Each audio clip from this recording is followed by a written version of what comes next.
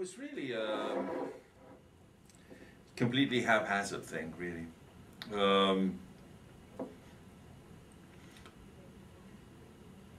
I need to make a point of statement so you understand where I'm coming from. I was born in Argentina, in the province of San Luis, which is very similar to many parts of the Sonoran Desert. It's mountain ranges, at least that part of San Luis. It's mountain ranges, mesquite woodlands, and creosote bushes. It's almost identical. The dominant plants and the physiognomy is very, very similar to the Sonoran Desert. And that was my childhood. I was brought up in a ranch, and I used to ride on horseback like every day. And that's where I was raised. And then I studied and became, wanted to become a researcher, became a young researcher, published some research papers, and to have a big mouth, critical opinions, very vociferously about the military rulers in Argentina that came in the 1970s. And as a result of that, I appeared in a couple of lists of people to be disappeared. And through, again, haphazard reasons, I was able to know that I was on the list of people that were to be kidnapped. And I was fortunate enough to have some friends help me out, including among them the British consulate in Buenos Aires, who gave me a scholarship to go to the United Kingdom. So I went to the UK, I studied my master's degree there, and that's as far as a British council would help me, and then came to Mexico, got a job in Mexico. Mexico has always been a very generous country with outcasts like myself. Started working in Mexico in mangroves in Tabasco, in the tropical rain area of the Gulf, the southern, very tropical, very rainy area of the Gulf of Mexico. And I was working there, and at one point I decided I needed a PhD, and I needed a subject for a PhD. And it was almost like magic. I wrote to my university in Wales, where I had done my master's, and I said, is there any way I can do my PhD, but doing my field work in Mexico? And they said, oh yeah, by all means. You did a master's here, you've completed all your credits. The only thing you'd need is a dissertation in order to get a PhD. And if you can come twice a year for around a fortnight or more for 4 years and give seminars on your progress and talk with your supervisor, you can do your fieldwork in Mexico, there's no problem. So I said, okay, my university has accepted me, and I can keep my position in Mexico. I was working at that time in Mexico, initially at the Natural History Museum in Mexico City, then at UNAM, at the University of Mexico. I said, but then the other thing I need is a subject. And then, at that time, magically, Samuel Ocaña, who was governor of Sonora, came to Mexico City, and he said, he talked with the director of the Natural History Museum in Mexico City, in Chapultepec, and he said, I've heard that you guys are implementing or proposing this new approach to conservation, which is the concept of biosphere reserves, which is a concept that has been developed by the Man and the Biosphere program in UNESCO, and I would be interested to implement that concept in Sonora. And he told Gonzalo Halfter, the director of the Natural History Museum at that time, he said, I would in particular like to implement it as a protected area in the Pinacate. But he said, we know nothing about the Pinacate. We know it's pretty, but not much more than that.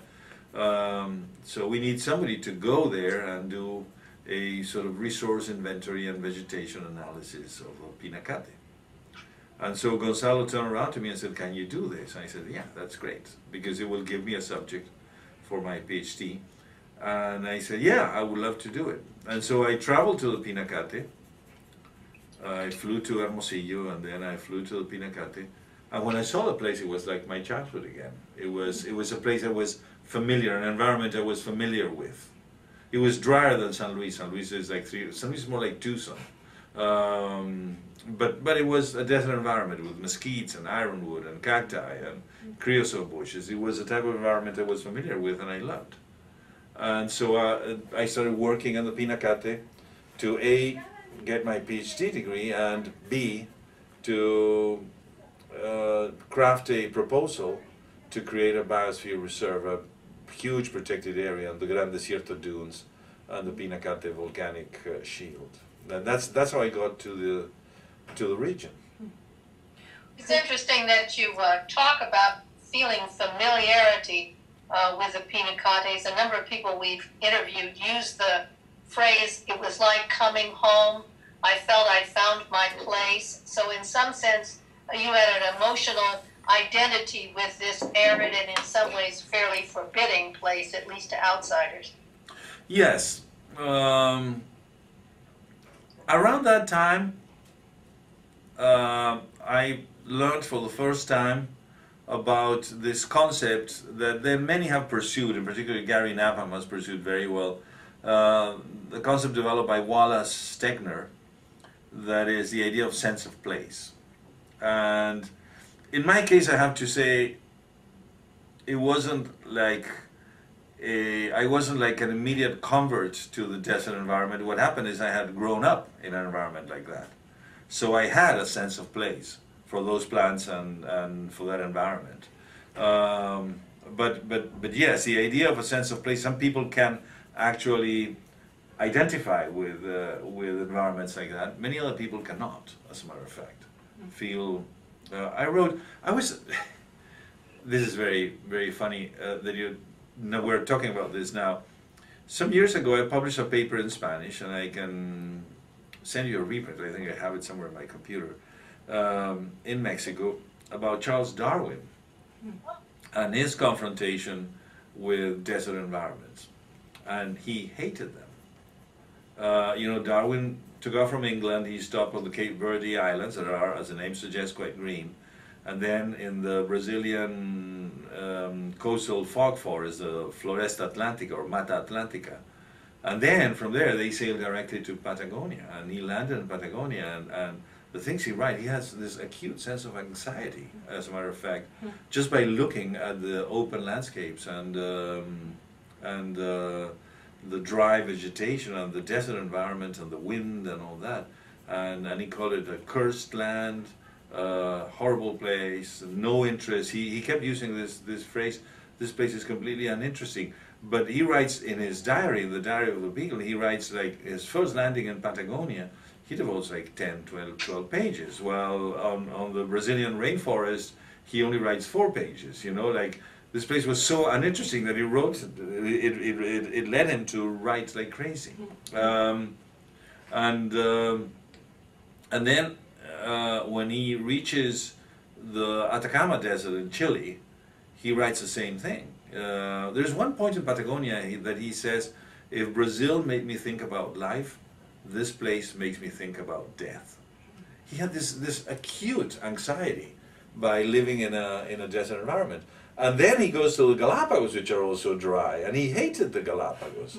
And as you well know, he made some of the most important natural history observations in the Galapagos. I mean, I personally believe that the seed of natural selection and the basic mechanisms of evolutionary theory were developed by Darwin in the Galapagos while he was there.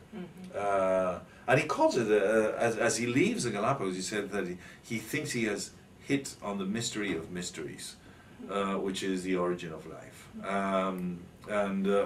But he didn't like it. And some people love the desert, other people just don't like it, find it too overbearing. Excuse me, Wendy, I was going to say that one of the things about this book fair, a lot of desert people talked about feeling threatened in the desert, and in fact they seem to enjoy talking about hardship in the desert. Do you think that there's something to this sort of attraction to overcoming hardship, being alive even though threatened? Bill Broyles talked about locking himself in the car in the middle of June to see how long he could last, and the answer was about an hour and a half.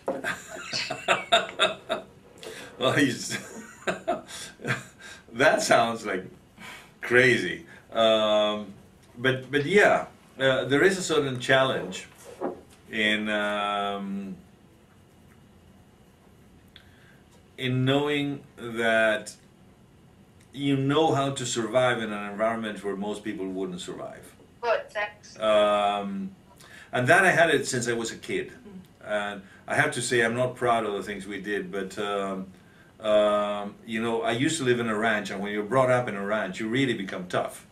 And we used to get cousins coming from Buenos Aires to visit us, and we loved just making them suffer. You know, like going for walks that we know they couldn't take, or riding horses, you know, for 8 hours the first day, so we know they would be sore for a week after that, or going into places where finding water was really difficult and taking no water, and seeing how they were becoming anxious and suffering because of this. That gives you, I have to say, I'm not proud of it, but Helen, you've hit a point there. It gives you a sense that you can do certain things, that you're adapted to an environment where many people are not, and that you can understand that environment and survive in it. And that gives you an exhilarating feeling. Yeah. I never thought about it. It's really interesting, but now we're talking, I'm sort of elaborating on it. When you started researching, who else was doing research at the time there, or was it a complete blank slate? No, it wasn't a complete blank slate. As it turned out.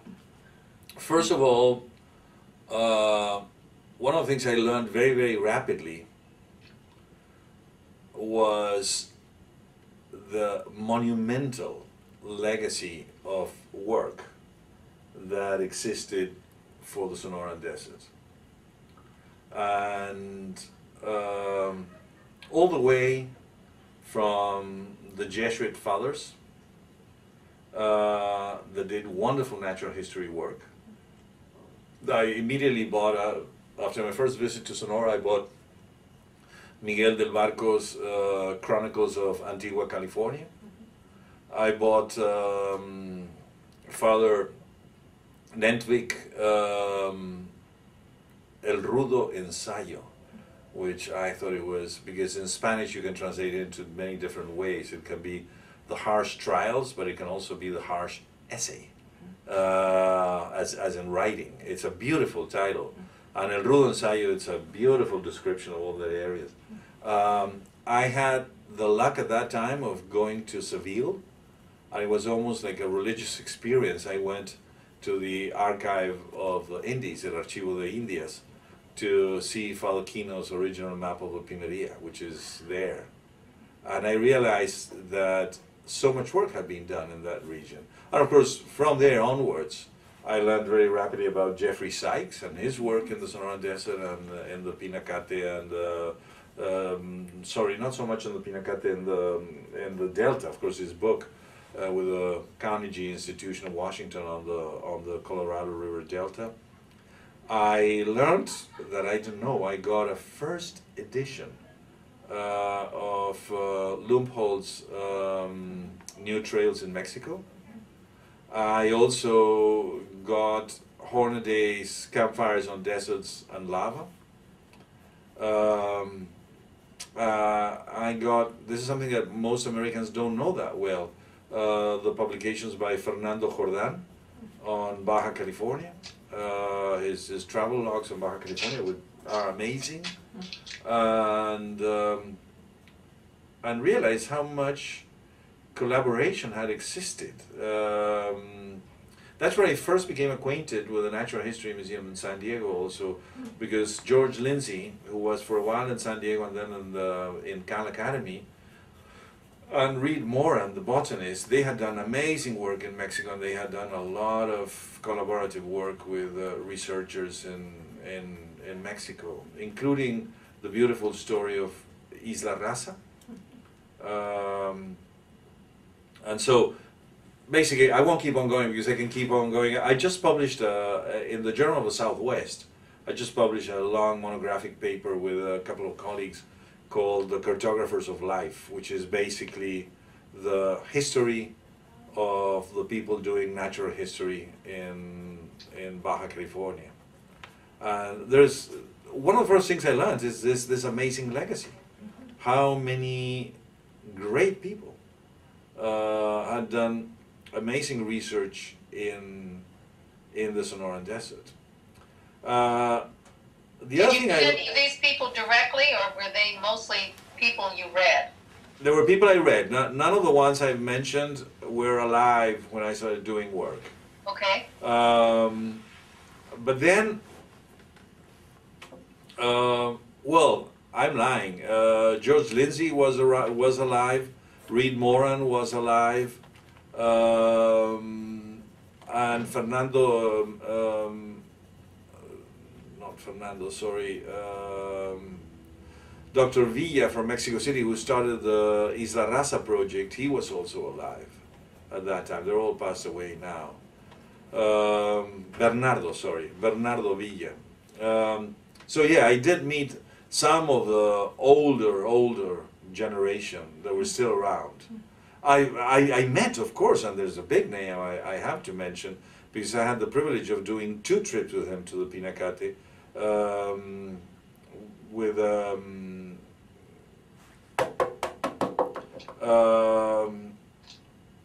archaeologist guy, Julian Hayden. Yeah. Hayden, of course. Yeah. I had I did 2 trips with Julian to the Pinacate, and in both trips we stopped in Sonoita, where he still had all his connections with Tohono O'odham living in Sonoita. It was really great. In his old truck, he had a 1945 Chevrolet that he still used to go on his trips. It was great. Anyway, and at that time also I realized that although I was doing my PhD at the University of Arizona, at the University of North Wales, it was easier for me to go and check papers in the University of Arizona. So normally after doing field work, I would go to Tucson and spend some time reading things in the library and doing my library work at the University of Arizona. And by doing that, some of the people in Tucson started taking notice that this crazy Argent Mex, as we call ourselves, was coming frequently to Tucson and started inviting me. And that's how I met Gary Nabham, who was finishing his PhD, also was doing his PhD at the Office for Arid Land Studies. I met Richard Felger. I met Tom Van Devender. You name it, I met all the guys at the Desert Museum, all that generation. Bill Broyles I met somewhat later, a few years later. Did you meet Susan Anderson at that time? Susan Anderson, of course, and Peter Warren, who were still boyfriends, who were not married yet. They were studying under Jim Brown at the University of Arizona. So I'm talking, this was between 1980 and 1984 when I finished my dissertation. Yeah, it was those 4 years.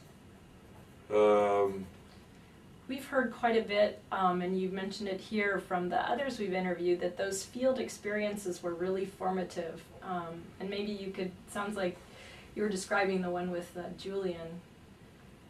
Yeah. Maybe, did you feel that that sort of was transformative in terms of what your knowledge and they were? Yeah, absolutely. Absolutely. As a matter of fact, since then it has become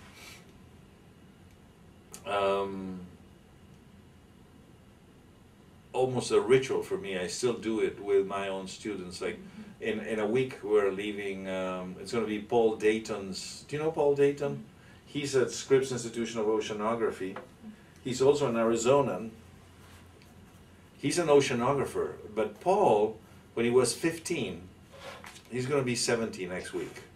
So this talks about 55 years. When he was 15, he went to the Pinacate and decided he was a high school student. He would mark some plots to see how they changed with time. And he's followed these plots for 55 years. He has photographs of them, he has maps of the plants, he's mapped the plants that died, the ones that came in, etc. So we're going to Paul Dayton's plots to celebrate his 70th birthday, and all my younger students are coming also. But I've been doing that almost every year since then, not always to the Pinacate. The year before that, last year was Marias Islands, The year before that was Sierra de la Gigante in Baja, but I'm doing these field trips every year now. And I've kept them since then. It was really important. It was amazingly important. And you know, we are in the middle of a big discussion now here, and I think probably worldwide, with respect to these things. And I have to say this with a little bit of care.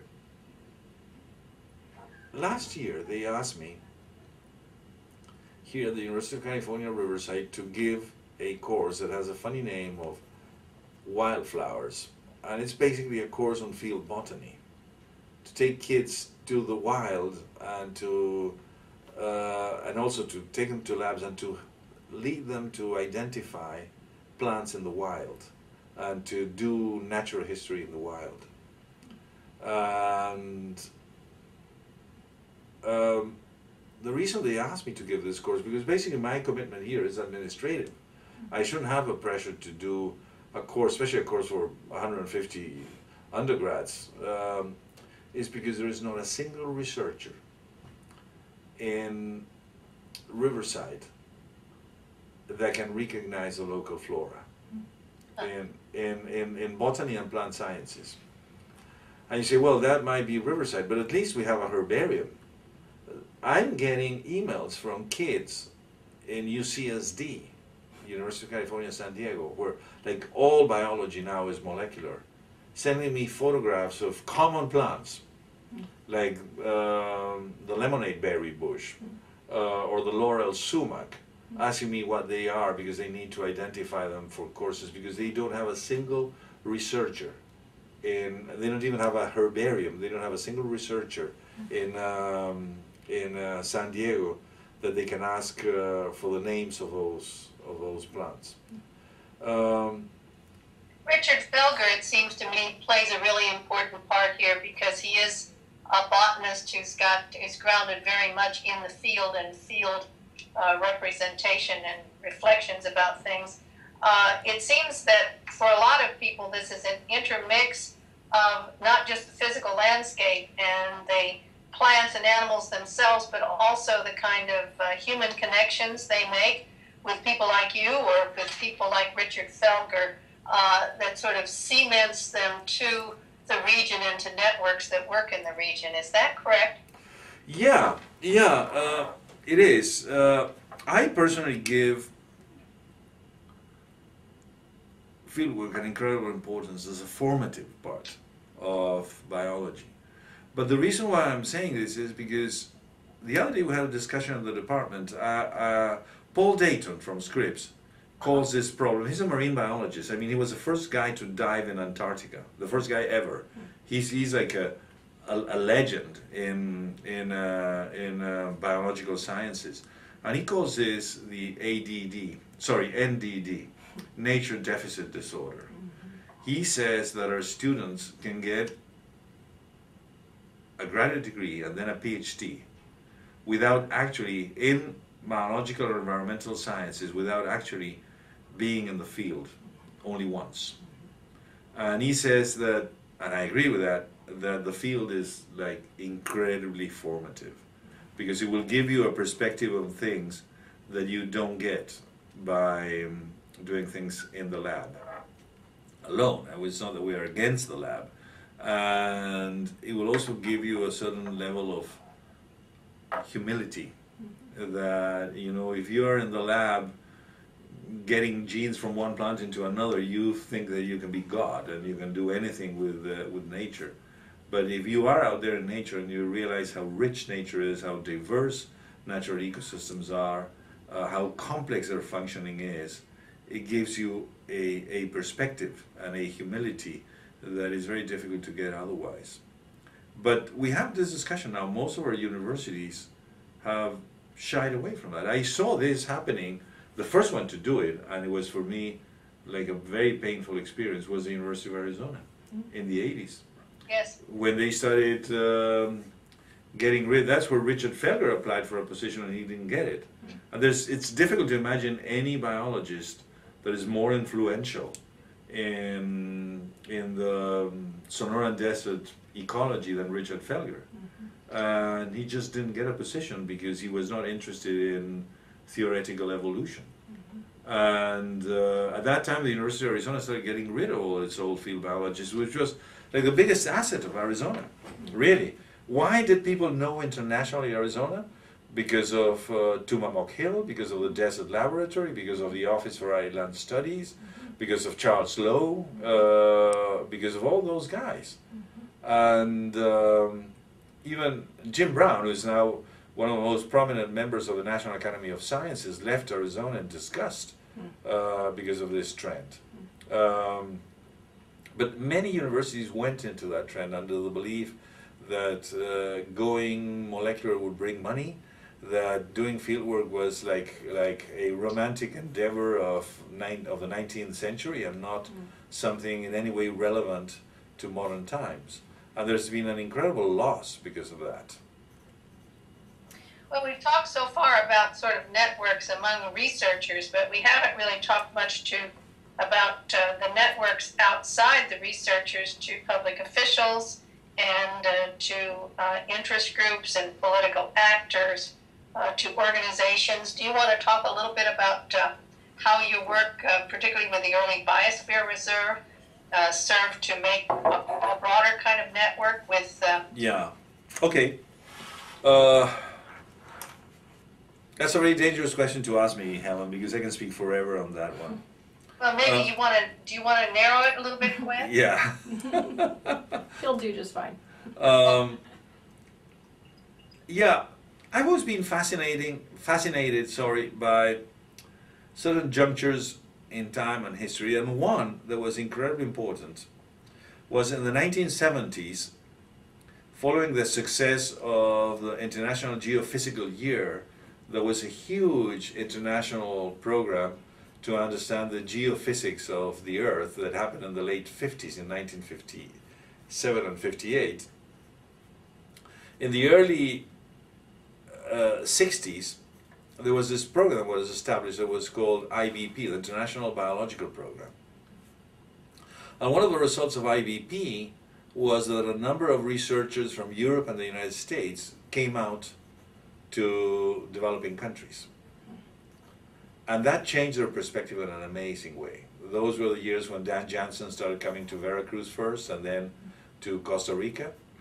And there was this Italian guy, Francesco Di Castri, who came to Chile, started doing work in Chile. And there were many, many others. Richard Levins from Harvard was doing work in Puerto Rico. Barbara McClintock, who later became a Nobel Prize winner for her work on the genetics of corn, was doing field work in Mexico with Efraín Hernández Xolocotzi, and so on and so forth. It was an amazingly rich period in which American researchers came to developing countries and forged relationships and alliances with developing countries. And one of the things that came out of that was the idea that A, nature needed protection, and B, that the traditional approach to conservation, to protection, based on the American paradigm of national parks, wouldn't work in other places because you had native peoples, and I'm using the plural for peoples on purpose, living in those areas.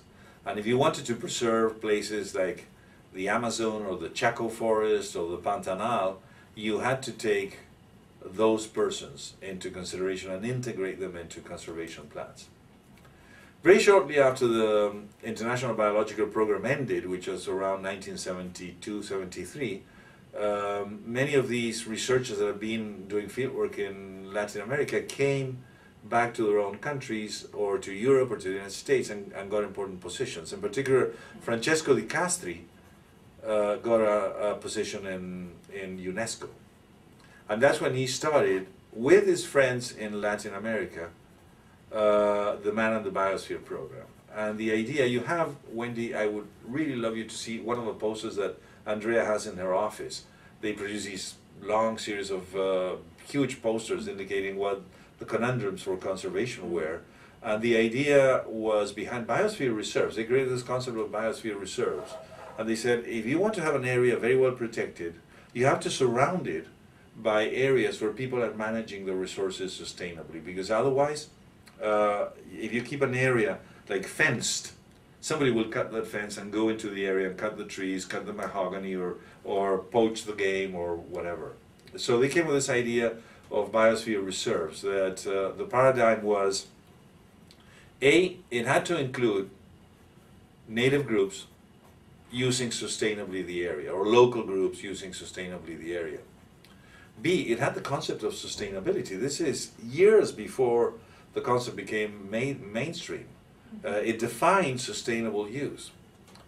And lastly, it had a global approach to it. The idea was, we have to create these type of reserves in all the different biomes in the world in order to protect a significant proportion of the germplasm, of the biological diversity of the whole biosphere. That's why they were called biosphere reserves, because it was a network. So the whole idea of that the Man and the Biosphere program promoted was out of a network.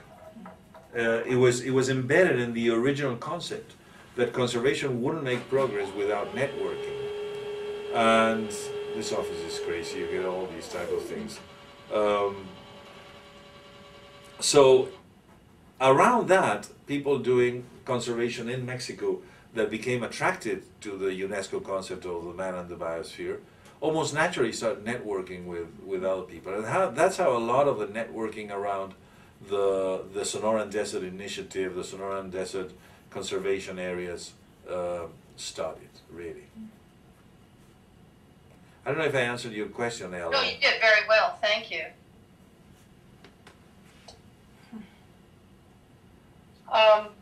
In talking about the kind of people involved in this network, you want to talk a little bit about the binational dimension at a time when there's not a lot of support for relationships between the United States and Mexico. It seems to us that this conservation network has continued to be quite robust. Yes. Do you have some insight as to how that has happened? Yeah. Well, I suddenly remembered what I wanted to mention. There's one person I want to pay homage here, and it talks about, or the whole thing highlights the importance of commitment and working with governmental officers.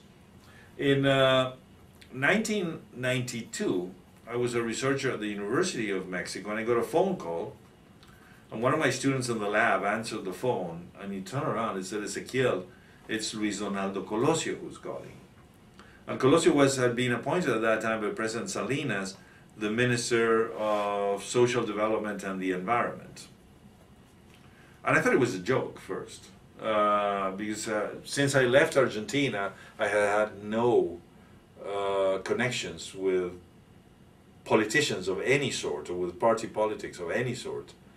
Anyway, I took the phone, and it was him, and he had read my papers, not all my papers, he had read a couple of things I had written, and he was very interested in my ideas, and he invited me to talk with him, and I went to talk with him, and he invited me to work with him.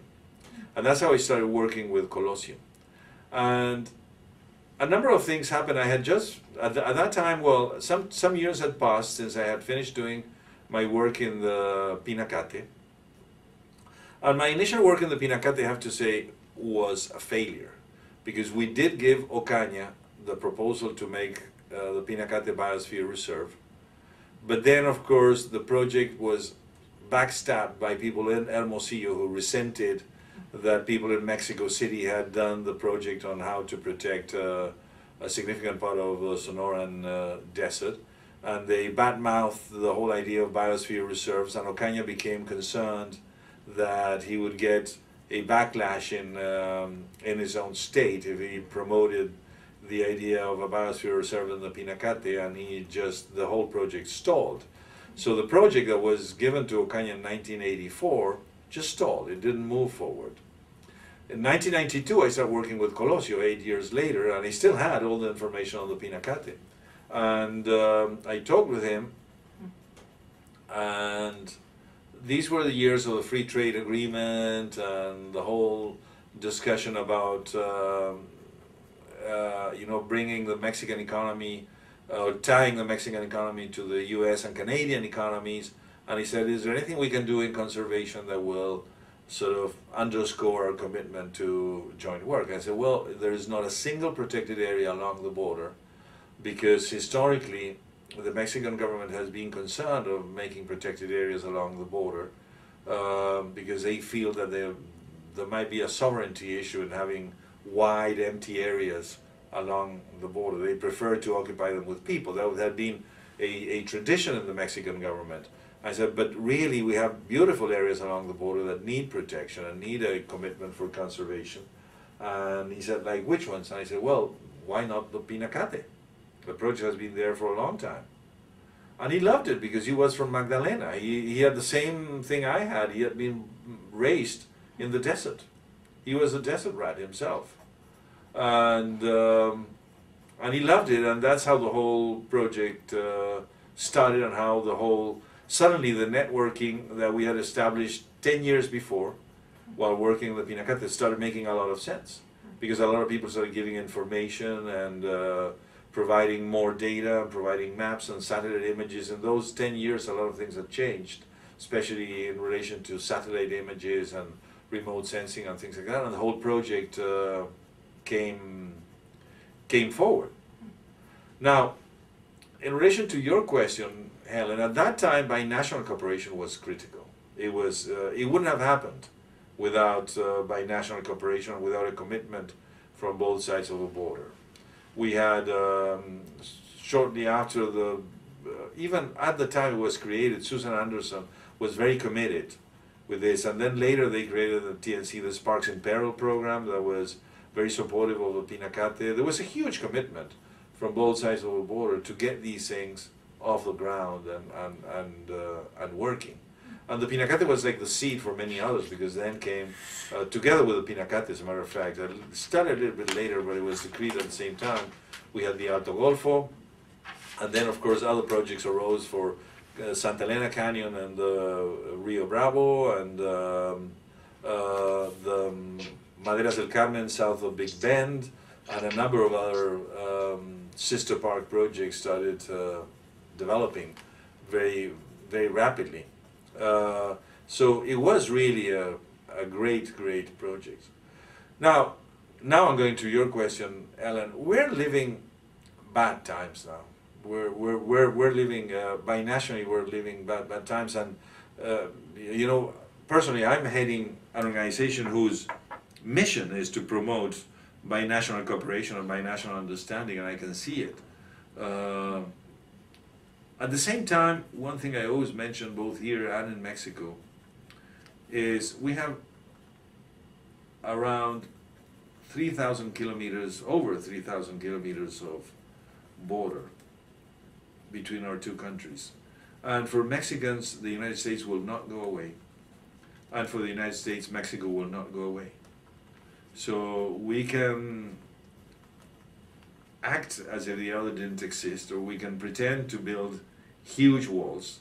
But the truth is that the two countries are together. They share too long a border to live in isolation from each other, and that's really the big challenge we have now, is convincing our decision makers to understand what is going on and to try and get a better collaborative stance on binational issues. And personally, I think that the environment is a great opportunity for this, because that's an area where you can achieve success and generate success stories that we need so desperately, really, at this stage. One of the things that we heard a bit about was that the relationships that had been established in the time frame that you're talking about have propelled a lot of the conservation, even the Upper Gulf work that's happening now, but that there's a shift in the ability to bring people from Mexico, as was so critical in those early days, to work at U of A, for example. Bill Shaw has talked about difficulty and especially to Arizona, and that there's a longer term projection of those relationships than not being there. Yes. Fortunately, let me touch wood here. Fortunately, that's an Arizona problem and not a generalized U.S. problem. There was an article on the journal Science, signed by Joaquin Ruiz and Jose Antonio de la Peña. Joaquin Ruiz from the University of Arizona, he's the Dean of Sciences, and Jose Antonio de la Peña from the Mexican Council for Science and Technology, talking about this. Because what happened was that as positions against immigrants in Arizona started becoming harder and harder, a number of things happened, but one was that agreements and cooperative agreements and ongoing programs between the University of Arizona and universities in Mexico were canceled by universities in Mexico.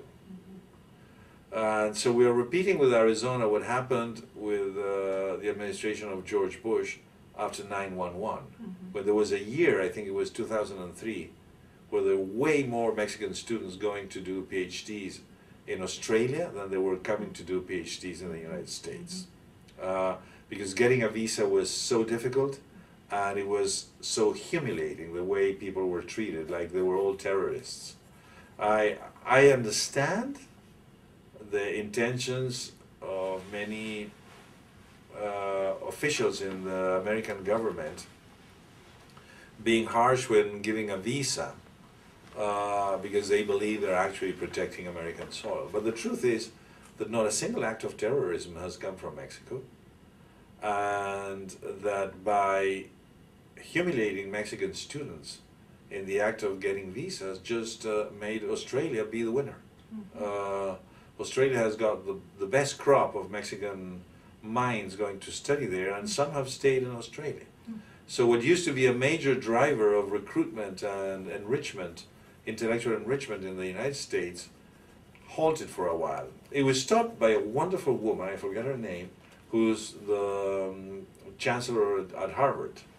She wrote a letter to George Bush indicating the problems they were having to recruit. This was not, of course, only Mexico, but Mexico, for me at that time, it was in Mexico, was like the most vivid example.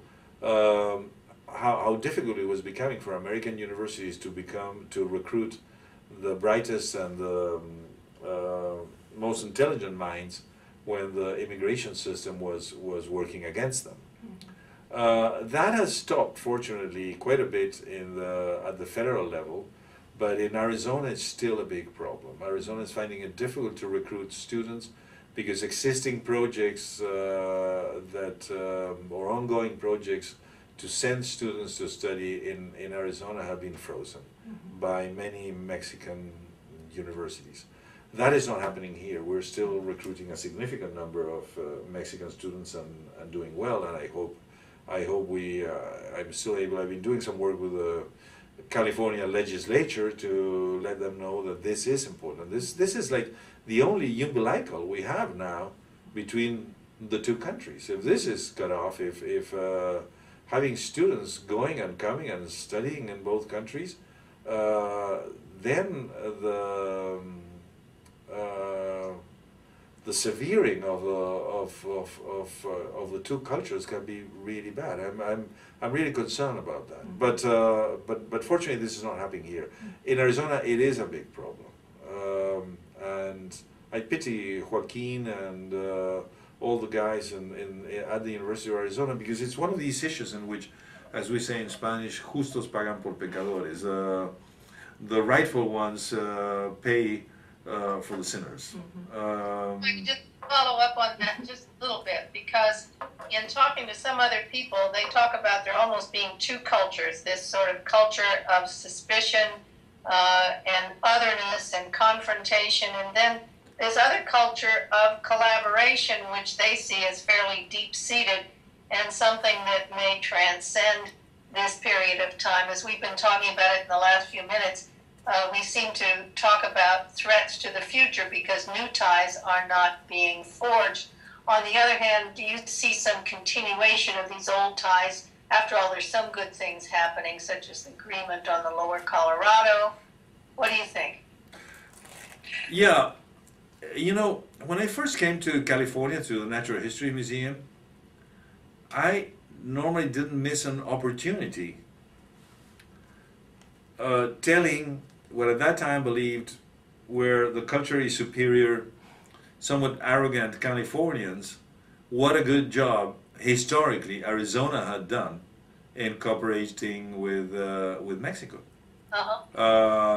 And that is true. I mean, just, you know, all the examples I was giving a while ago, just look at the Desert Lab, at the people working out of Tumamoc Hill, forestry, riding on horseback, all this amazing photograph in the Vizcaíno Desert, all these things going on. Arizona had for years been a stalwart, the flagship of cooperation. And not only with Mexico, a lot of desert ecologists, the older generations, most of them are now very old or have passed away, from South America, came to study in U of A. Or the University of Arizona was really a reference, the measuring rod for desert ecology throughout the world, and especially in Mexico and South America. I don't think that spirit will go away rapidly. I hope it will stay, and it will come back. But I don't know. Arizona has changed so much in the last 30 years since I first started going to Tucson, and now of course the Julian Hayden types are so rare, and you have all these new people that have come. You know, Gary Napham's nightmare, his dire predictions, you know, you bring, you know, hundreds of thousands of people come and settle in Phoenix, coming from the Northeast or from the East Coast or from other states, and they don't understand the desert, they don't understand the culture, they don't understand the indigenous peoples that coexist within that culture, they don't understand the strong Mexican component, and all they want is a swimming pool, a lawn, and have their Mexicans as far away as possible. And there's been this new migration has brought in the way I see it, and this is not a scientific observation, it's just a subjective observation, a feeling of otherness that was not there 30 years ago, and it certainly was not there a century ago. There was a time, I wrote it once, I think something I wrote for the Lannan Foundation in New Mexico. There was a time in which, you know, and I lived that time, I could cross from the Pinacate on foot into Organ Pipe, and the rangers knew me. There was no border patrol there. The rangers knew me, and they know I was the guy from the University of Mexico working in the Pinacate. We'll go to Quito Baquito to drink water and sit by the shade of the cottonwoods, and then go into Organ Pipe and collect. No problem. You would get to, in 1979, 1980, you could go to Sonoita, Lookville, and tell the border patrol guy, hey, you know, with your car and everything, I'm going here into Lookville or into Ajo or into the Y to buy some stuff at the grocery, and I'll be right back. And say, yeah, go ahead. They wouldn't even ask you for a visa. You could do it all. There was this feeling of togetherness. It was the same neighborhood. That has changed very, very strongly now, unfortunately. I'm going to ask one last question, which is, I think the other thing we've heard quite a bit about is just the safety of going to Mexico now for field research, and that it's just not, as you say, not only is there difficulty coming to the U.S. and kind of the barriers that have been erected, but the fact that at the border now it's pretty difficult. David Yetman mentioned that, Bill Broyles has mentioned that, others have said they're not as free to go as they used to be. I agree. I really want to, and I do feel we're in Mexico all the time. I'm going to the Pinacate in a week from now. But things have changed badly in Mexico.